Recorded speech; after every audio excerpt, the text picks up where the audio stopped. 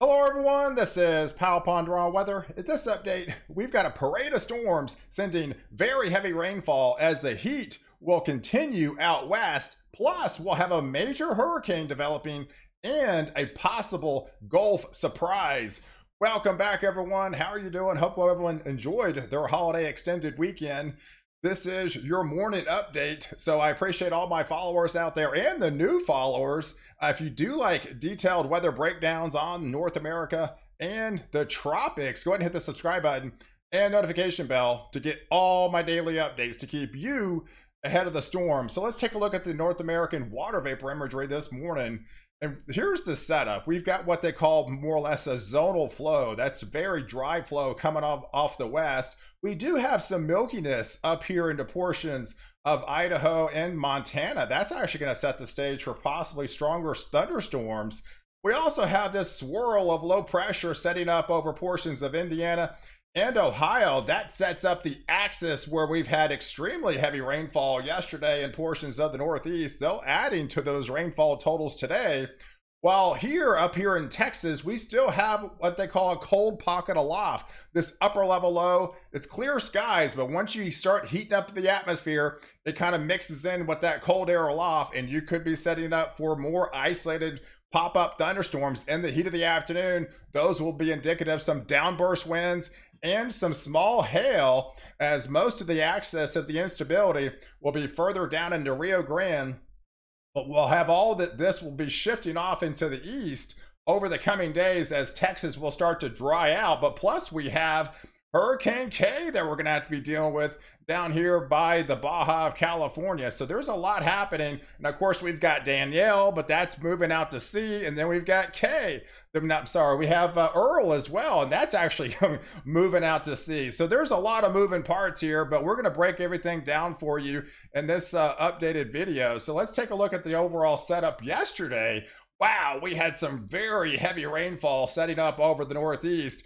This looked to be an extreme event, and yes, some of these areas did in fact pick up, especially places like Connecticut, especially into Rhode Island, where they've had that severe and extreme drought, but it came too fast, too soon.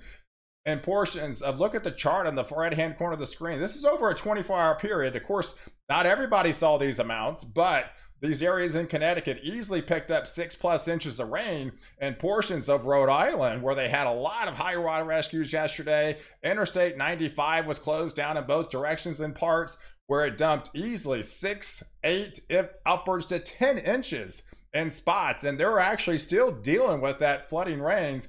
And it wasn't for everybody. I mean, notice Long Island, there's areas that barely saw anything, right? So this is typically what you get with these training cells, that typically just kind of run over the same exact places, dumping very copious rain amounts.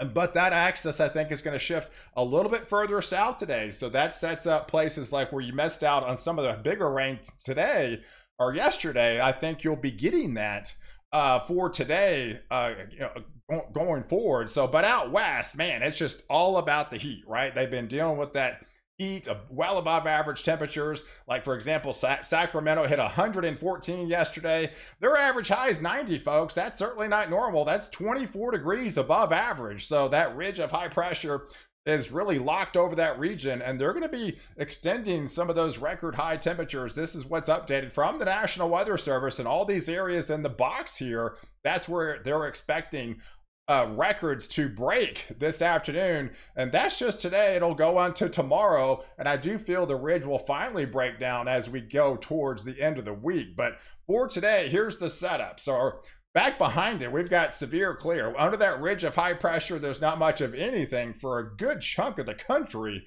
as they're locked under that ridge of high pressure. But all the way to the south, that's where they're having all the unsettled weather out here out of the Ohio Valley and off the East Coast. So again, where that little vorticity is on the right side, that's where we have those heavy thunderstorms. You're going to be breaking out into portions of Kentucky again, getting into Ohio, and then there's the access across the Northeast, northern parts of Jersey. I think in fact Long Island does get hit with this particular setup this afternoon. Then going into portions of Pennsylvania, headed into New York. So some of the areas that got hit yesterday will be impacted today. adding to those totals with that heavier rainfall. And then the access with this little cold pool aloft will be basically from Dallas eastward and then points southward into Texas, and then all the way across the deep south and much of the southeast will be hit with those kind of diurnal heating type thunderstorms in the heat of the afternoon. So if we break things down for you over the next 48 hours, so here's the overall setup. So we got that cold pull off. A lot of this instability in East Texas and southern portions of Texas are going to be that diurnal heating type atmospheres. Between 3 and 8 o'clock, the atmosphere heats up into the lower 90s, and boom, you've got that cold air aloft, mix it in with that, and that sets the stage for pop-up thunderstorms. And then they create an outflow boundary, which overspreads and makes creates more thunderstorms in that environment. But really, it's all about the pop-up showers with the daytime heating thunderstorms down here in the southeast. And of course, right along that boundary there, we're still going to be having to deal with those heavier rain showers and stronger thunderstorms, if not flooding rains in this region again. While up here, while I showed you some of that milkiness and the water vapor imagery, we could be having some fairly intense storms because it's going to be just so hot in this atmosphere. It's finally going to bubble up in the heat of the afternoon in places where they do have that mixed in some of the moisture in the upper levels of the atmosphere. Places into central Idaho and then portions of Montana, they could be looking at some severe thunderstorms going into the afternoon hours with some of those downburst winds and what they call with microbursts and these types of setups. So going forward, looking at the wind index, you can actually see as these pop up, we could be looking at some stronger downburst, microburst type winds as the air rushes out of the thunderstorm. Yeah, 60, 70, hey, even upwards to possibly 80 miles an hour could be impacting a good portions of Montana with those storms. But everywhere else, you can definitely see down here further south. Again, this is what they've seen the past couple of days in just isolated spots. You can actually see again. The main access is in East Texas and Southeast Texas. But again, you can't roll out as these storms pop up, could be producing some microburst winds as they do collapse. So definitely be on high alert for some of that activity. Again, the 3 to 8 o'clock time frame. But you can see off the coast here, look at that eye, folks. That is K. That is now Hurricane K, expected to be a major hurricane traversing up the Baja. But what's interesting, this is a subtle feature and it could be a surprise in the Gulf of Mexico. I talked about we always have to look out for tail end to fronts, right? So as this front, this old frontal boundary will be sagging into the Gulf of Mexico, these waters off the coast here upwards to 90 degrees. Southwest tail, right? So here's a low pressure possibly on Friday developing on the southwest side of a stalled frontal boundary. So there are hints that this actually could start to develop in possibly something tropical. So we are in a setup right now where this low pressure is going to be hanging off the coast for about 2 days. So it has a small window to develop into a tropical feature.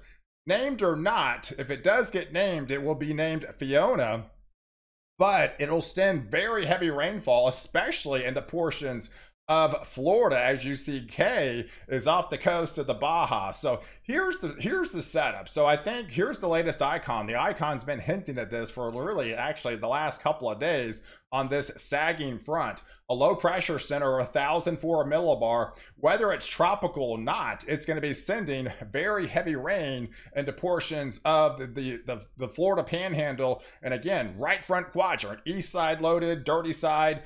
The access would be the heaviest instability and the highest rain amounts would be essentially to the right side of this low pressure center as we're watching K come up the coast of the Baja. And then there's a cold front that's going to be diving southward throughout the weekend. So here's the overall setup in the Atlantic. So I wanted to highlight this a little bit. I'm not going to spend too much time on it because we got Danielle. That's a hurricane, but it's moving well out into the open waters. We've got Earl, it's a tropical storm, but it's expected to be a hurricane pass just to the right of Bermuda. They're on the safer side, which would be, I don't think they're going to be actually getting much impacts on to Bermuda, but once it passes into these waters, very conducive development. I think it's going to actually be a major hurricane by then, as all eyes will start to turn to these features down here, we've got this orange 60% probability and this yellow that just popped up coming off the coast of Africa, about 20 or 30%. We are in peak hurricane season now, so we watch everything that comes out of the tropics. So now let's turn our attention to on the Pacific side, because this is what is now Hurricane K that is expected again rapidly intensify, and now on the National Weather Hurricane Center, going to be a possible major hurricane as early as 36 hours from now, right off the coast of Cabo San Lucas. You can actually see they've already got tropical storm warnings. These will probably, possibly even switch over to possibly hurricane warnings, or they'll get the right side of this system with some heavier rain bands and some higher winds. But this traverses up the coastline, and you can see it actually gets fairly close to the state of California and Southern California, and that will be sending some much needed rain for that region. So let's zoom into the 3D model, because here's the overall hurricane model, and this drops it down to a 965 millibar hurricane just right off the coast of Cabo San Lucas. So they're going to be a fairly high impact event from this particular system, and we could be looking at some significant waves offshore. So here's basically Earl going to be hanging out in over the open waters, but down here we got K. Those are pretty high wave amounts, up to 50-foot swells coming off the coast there. So it's going to be packing a punch with some very high waves in its wake as it continues to traverse up the coastline there. But let's zoom into Saturday, because I think that's when things get interesting. We do have that little feature in the Gulf of Mexico. I think it'll be either offshore by then or entering portions of the southeast. Whether it has time to develop or not, it really doesn't change the impacts, because it would be a small, minimal tropical storm. But it's going to be sending very heavy rain into portions of Florida and impacting Alabama into Georgia, and that will swing up into the Carolinas, going into North Carolina and Virginia, as we've got rain heading, 993 millibar low pressure. This would be still a tropical storm by then, hanging off the coast, sending heavier rain amounts into Southern California, while we have that cold front entering the midsection of the country, and that'll be dropping southward.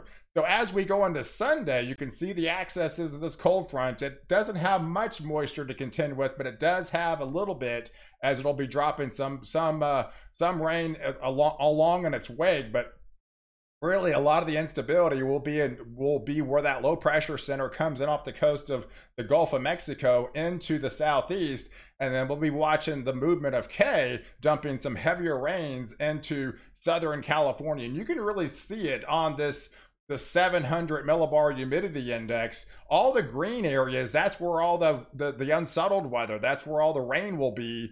And then all the brown shaded areas, that's the drier air. So we got this low pressure coming in, right side loaded. All the darker greens are the highest instability rain amounts on this side with this low pressure center. We've got high pressure locked over the northeast. That's going to keep Earl at bay and keep it well offshore, right? As we're watching K sending heavier rain amounts into portions of Southern California and portions that will actually activate the monsoon again, and entering portions of Arizona and New Mexico will help amplify the monsoon region where they had a lull as of late.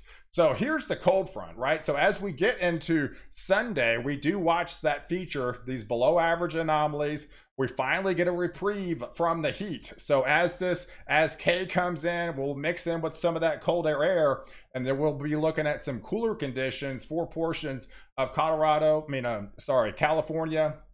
as well as in Nevada here, as we're watching that cooler pull of air, not cold, but cooler pull, probably temperatures in the 80s down here instead of the 90s, right? So let's look at the setup, because this is one of my main concerns too. So as the axis of K moves actually out in the open waters, that's going to be setting up a lot of lightning on the interior regions. And this air has been very dry. So we had a lot of dry vegetation. So yeah, we could be looking at with the downsloping wind coming off the Sierras, we could be looking at not only some lightning strikes, but that could set the stage for additional wildfires in this region as well. So that's definitely one of my concerns with this particular system of K coming in, and the axis where it is as it fishtails out in the open waters. That creates the downsloping wind off the Sierras, could activate in more of a higher wind gust, and then setting up some lightning, and that's not a good combination with the wildfire. So here's